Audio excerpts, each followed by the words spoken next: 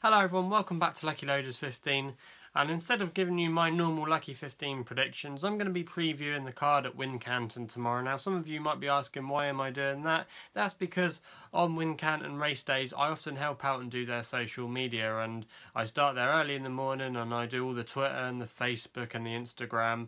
But I haven't been able to go there for quite a while over the last few months. That's because I've been doing my university work placement without the races, but that finished about a month ago now, and I'm now free to go back and help them out for the remainder of the season if they would want me.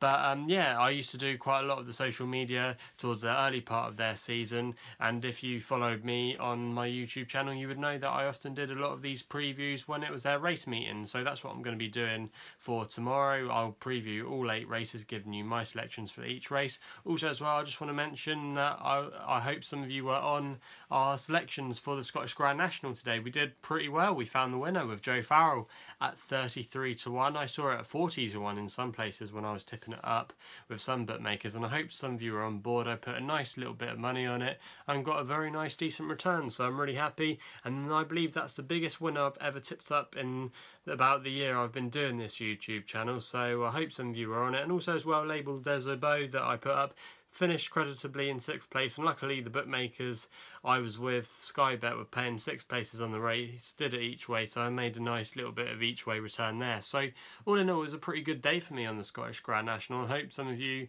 had some good runners in that race, had the winner, or had some decent each way bets. So let us know if you did okay on the Scottish Grand National. Anyway, enough of me blagging on about my Grand National success today. We'll get stuck into the first race at Wincanton tomorrow.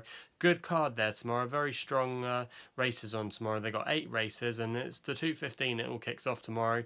Going with a horse called Malachite, around about 5 to 2 bookmakers at the moment, trained by Nicky Henson, who's going to be champion trainer again probably this year. Nico de Boinville been booked for the ride there, main stable jockey. Now this horse had some fair bumper level ability. It finished 3rd in a bumper at Ascot behind a horse called Portrush Ted, which has subsequently gone on to win one of the major bumpers at the Aintree Festival a couple of weeks ago. So obviously he's got some decent bumper form on there. Made its hurdle debut last time out and it won very convincingly, beating a few good types in that race. So I thought tomorrow at 5 to 2 it could be the one to maybe give the current favourite Blue Cavalier, who's been a good performer. I saw it at Taunton and I interviewed Lorcan Williams and it was a good performance there, but I just wonder maybe tomorrow he might just find 1 or 2 maybe a little bit too good in the race and could be some dangers in it, and I thought Malachite could be the one that could provide the most danger to Blue Cavalier. So for me, Malachite at 5 to 2 is going to be our first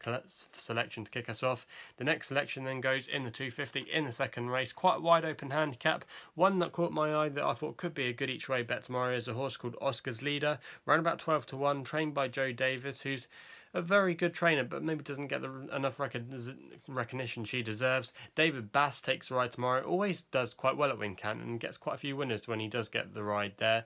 Makes its handicap debut tomorrow off a mark of 1-2-2, and last time we saw it, it finished a fair 4th in a decent novice hurdle behind the likes of Euxton Lane. Also as well, Molyneux was in that race of Colin Tizard, so there was some good horses in there and it ran fairly creditably. And I thought really at 12 to 1, if it can maybe run a good respectable race, it could make the frame, and with some bookmakers paying 4 places tomorrow it could go well, and I thought 12 to 1 was a fair each way price, so that would be the selection for me in the 250.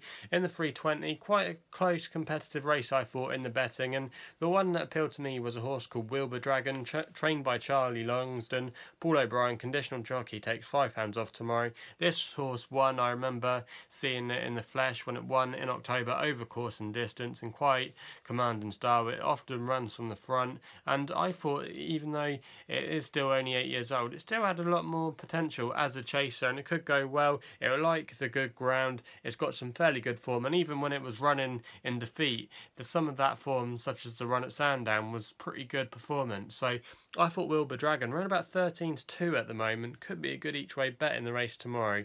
So that's the selection in the 320. The 350 is the military race, and I was there for their meeting last year and I had the winner of this called Mighty Missile. The one that appealed for me for this year's renewal was Canoodle, around about 9 to 2 bookmakers at the moment, trained by Hugh Morrison, who you often more associate with the flat.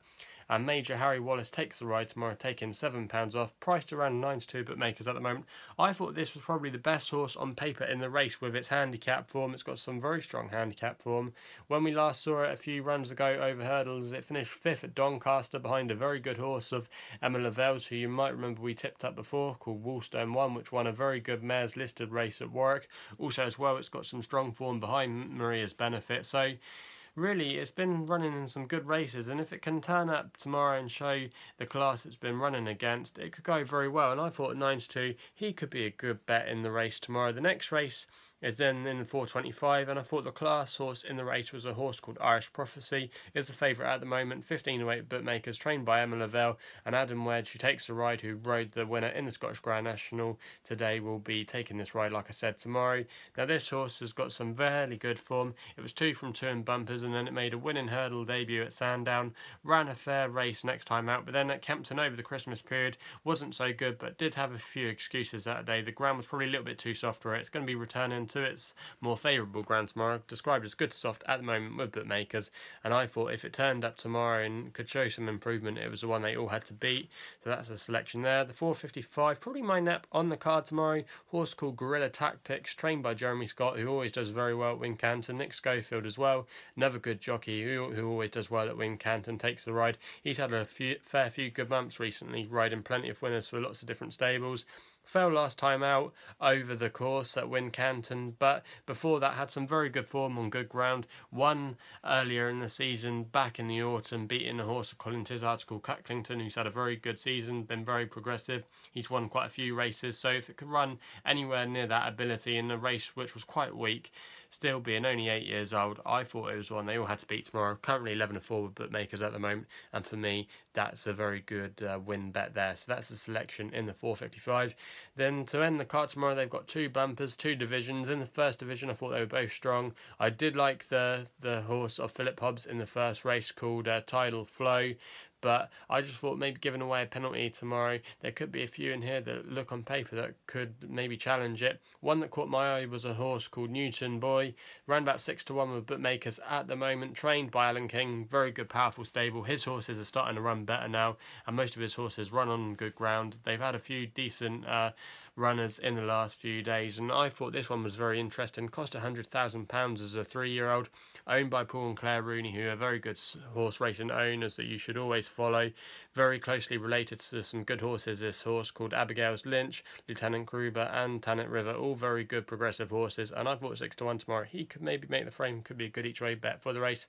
Last race is in the 6 o'clock, and I'm going with bang on round about 15 to 2, but makers at the moment, trained by Jeremy Scott, who we've already mentioned about. Nick Schofield takes the ride, got some fairly good bumper form, 2 seconds at Fontwell when it beat the Flying Sofa, who was a good bumper horse for Gary Moore, and also as well finished in a close second behind a good horse of Fergal O'Brien's called Time to Move On, which is also owned by the Rooney. So got some very good form, and I thought around about 15 to 2, but makers at the moment, he could be a good each way bet, and he could put his experience to bed on quicker ground. So they're the selections for Wincanton tomorrow. Let us know what you think will run well tomorrow.